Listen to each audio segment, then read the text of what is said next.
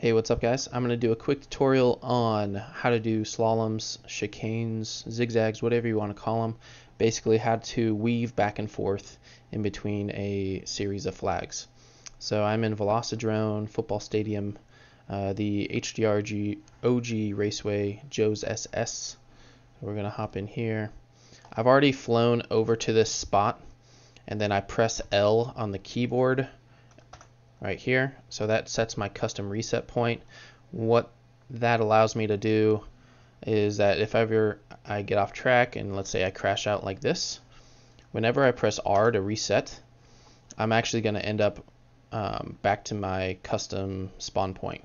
So that's kind of a quick tip if you ever want to practice a certain feature on a track. And you don't have to be landing, you can actually press L anytime you want and it'll set your start point there. Alright, so I'm going to show you a couple of things that I've noticed on some novice pilots doing whenever they approach this type of a feature in a track. So when they go back and forth, they really swing out wide like this, while they are in fact doing this the weaving motion. They're losing a lot of time because this is not a very fast approach to this.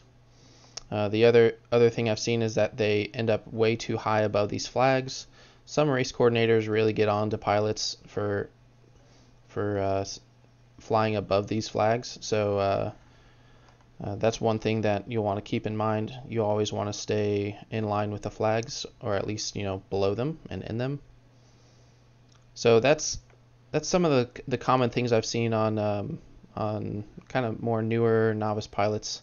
And so this video is aiming to show you how I do it, and then you can take it for what it's worth, and if it works for you, you might even find a better, smoother way. So yeah, here's kind of two approaches that I've seen work really well.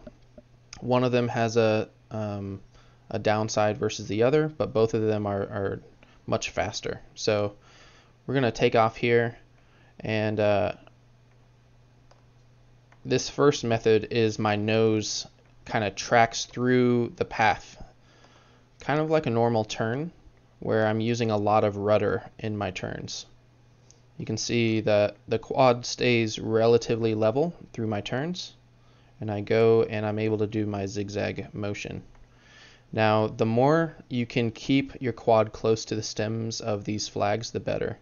That's ultimately how you're going to pick up a lot of speed, because there's less, basically it's just the fact that the shortest distance between 2 points is a single line. So if you can keep your quad going almost in a straight line, that's clearly going to be the fastest method. So that being said, that's the first method where your nose points in and out.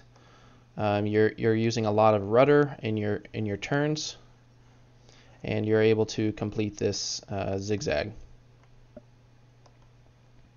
Now, of course, you can tighten this up, and I'm going to try to do that real quick and try to increase your speed a little bit. So you can see the closer you get to these flags, missed that one. The closer you can get to these flags, the better. You're able to kind of stay on your throttle more. And you can see, hopefully you can hop on YouTube and grab the little gear icon and slow it down if you're interested in seeing my stick inputs. But more or less, I'm blipping my throttle, and then I'm using my aileron and rudder, kind of like in my normal turns where they both go in the same direction. Okay. So that's one method. Again, it's effective. I think it has one drawback though, depending on how tight you can hold the turns and how close you can get to these flags. I'll show you what I mean real quick. So if you're unable to get really close to the base of the flag, during this maneuver, I'm blind to my next flag.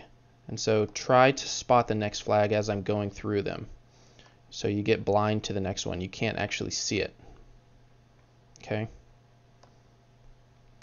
Now, obviously, you can remedy this. The closer you can get to the bases of the stems, or the base, yeah, basically the stem of the flag, you can actually keep your field of view which shows the next flag in there.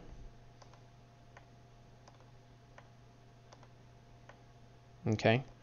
But if you're not doing that and you're really still splitting this gap and you're not looking forward enough and you're swinging away from the stem of the flag, you become blind to your next flag. So I can't see that next one, I'm blind here. So keep that in mind. Focus on hugging the stems of the flags as much as possible.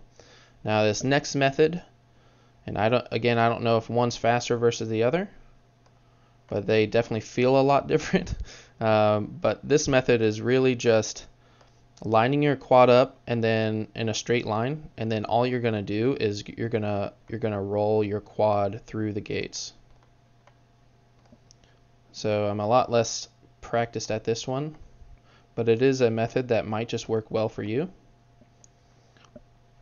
And so all I'm doing is I don't have to use rudder. Whoop, missed that one. I don't have to use rudder through the flags. I'm just doing throttle blips and I'm just rolling my quad left and right. So as far as like a stick and put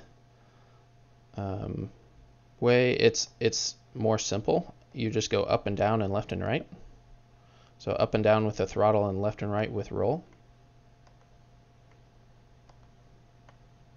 Okay, so that is a very valid method. You can see the closer you hug the stems, the better. Now what I think the advantage of doing it this way is that you never become blind to your next flag. You're always able to see it right in front of you. So that may develop into being able to operate faster through these flags.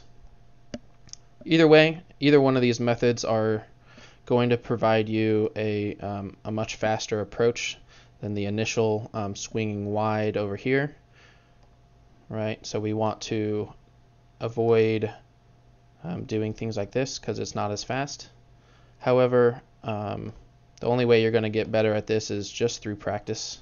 So hop on your sim or go out and set up some gates in the field and just keep drilling these things. Well, hopefully that was helpful and that you're able to find some time to go practice this, because that's truly how you're just going to get better at it, regardless of what method you lean to. And you might end up kind of merging the two, where you're doing both more banking and rudder input. Just keep in mind that the way to get faster at this, again, practice, but hug close to the stems of the flags and you're going to be good,